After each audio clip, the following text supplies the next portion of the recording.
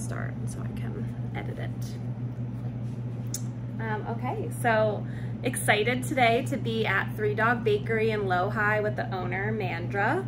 I am a personal customer of the store and love it so much. Belle loves to come for her, monthly bath and treats. So super excited to learn a little bit more about this business, why it's so special and unique to the Lowhigh neighborhood. And for all the dog owners, you guys should definitely make sure you check out Mandra in the store if you haven't yet. So Mandra, why don't you tell us a little bit about why you opened the business? Sure. Well, I used to travel all the time for work, so sometimes I was only home 4 days out of the month. I kind of became the problem solver for my company, and it just got exhausting. I really wanted to do something more creative. I wanted to be a part of a community, and so I really sat with it for a little while, and this kind of was the perfect combination of a lot of those things. It's very creative. I'm definitely a part of the pet community, which is always so fun and welcoming, and it got me home for a little while. So that's kind of what brought me here to the Three Dog Bakery business. That's awesome. And what is something that people don't know about the business that you would want to share? Gosh, I think one of the biggest things is we really do make everything from scratch. So we take great pride in the treats that we put together. You've seen some of the fun ones. Summertime's always fun because we have so many different really unique offerings. For Pride, we have so many fun things. For every holiday, we take a lot of time in our craft and we bake it from scratch. So everything's limited ingredients. It does take time, and we do it right here in our little shop. So I think that's the first thing, is that we really do take the time to craft and make everything. I think the other thing is most of our vendors and a lot of the people that we work with are also small businesses. That's awesome. So there's a lot of small woman-owned businesses, there's a lot of small family businesses. So we know the story of, why the company started and what they did before and kind of what all these vendors bring to the table. We have some local vendors, we have some great, small farms. There's just a lot that goes into it, and we take the time to learn about our products. So if you ask us, hey, where did they get this from? We can be able to comfortably answer that. And we've tested it on all of our pets as well. So, all the shop dogs get the hookup because they get to try everything before we sell it. And we have long conversations with our vendors to make sure that, what you're taking home to your pets is something really great. And there is a great added value to bring it home to your fur family. That's awesome. And what would you say, or what do you think your customers say that they love most about the store? I hope that they would say they love everything. But if you're asking for a real life answer, I think it's really fun to be able to celebrate your dog's birthday. If we've learned anything from the last couple of years, is sometimes it's just really great to celebrate the small things.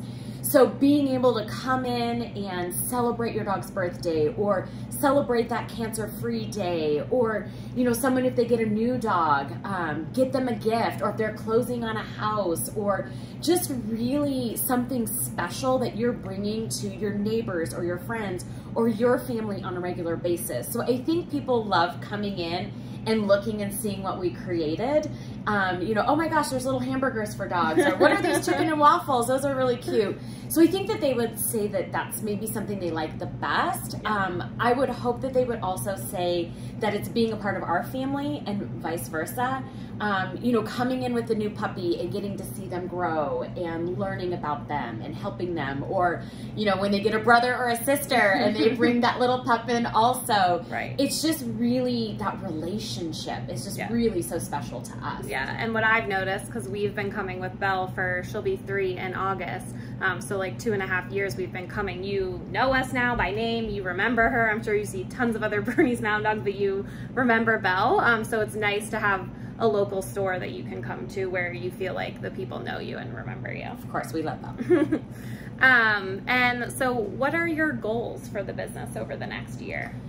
Whew, it's been really interesting. No one opens a business and puts a pandemic into their business plan.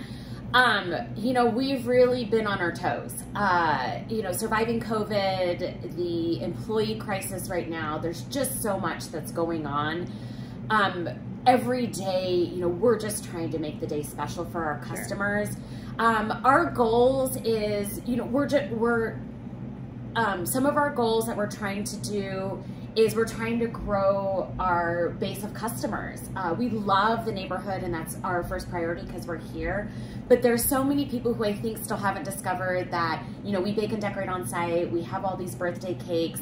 We're right at we are just trying to get over the 300 cakes a month. Okay. So that's one of our huge goals, is we really want to sell 300 cakes a month. We really want to grow some of our events and some of the fun things that we do. We do a barbecue box for the 4th of July. We do a Thanksgiving meal for the dogs. We do a really cute brunch for National Brunch Day. We do an Easter brunch. We do so many fun things. So we definitely want to see and make sure that a lot more dogs are able to celebrate with us. No, that's awesome. And what made you choose Lohi as the neighborhood to open your business? Was there a particular reason? It's a funny question. People have asked me that before. My background is marketing, but there's no marketing data that shows you the largest concentration of dogs. Right. So I didn't really know what to do, and so I counted dogs. So I would come at all hours of the day. I would grab a glass of wine, I would grab a sandwich, and I would sit outside and I would count dogs, and I would interact with dogs, and I would see where people were out with their dogs. That's great. And read the different data and information. So kind of the Cheeseman Park, Cap Hill area used to be the most densely populated area in Denver, and that shifted. So even in the 3 years that I've been here in this neighborhood, it's changed so much. There's been so much building. Right. So now I think this is the most densely populated area in Denver. Yeah. So for me, I wanted to be a part of those daily walks. We wanted to see the same dogs on a regular basis, be a part of that community. So when I sat out there with my glass of wine or my cup of coffee or whatever it was, this was the area that had the most dogs pass by on a regular basis. I mean, it was a smart decision. I agree with Mandra. I think it is the most densely populated neighborhood, and there's so many, you know, homeowners, but also rental buildings and tons of young people moving here who have pets. And Denver is a very pet-friendly city, so it is. It's super fun. Finding a place was a little bit tricky, so that was a different headache. That was drinking wine for different reasons. Yes, no, that makes sense, definitely. And why do you think it's so important to shop local? What's special for you about that? Gosh, I mean, now owning a small business, I really, really try to go out of my way and support local businesses. There's so many reasons. You know, we are the ones that support the local rescues. We support the local charities. We're the ones that partner with so many other communities and touch factors here. When you shop local, that money 100% stays local instead of going somewhere else. I also hope that the experience is better. Again, like you said, if you come in, we usually know the dog's name. We can help you. We can have a face-to-face conversation if there's something going on with your pet. Right. But there's just so many reasons. And if it doesn't continue to happen, if people don't continue to shop local, those businesses are going to go away. We've already started to see it here in the Lohi neighborhood. But for sure, if people don't continue to shop local, it won't exist. And your only option is going to be the big box stores, which would be very sad. So let's shop local and stop that from being the case for sure. And then anything else you want to share, or anything exciting that's coming up at the store? Yes. Oh my gosh, we always have fun and exciting things happening.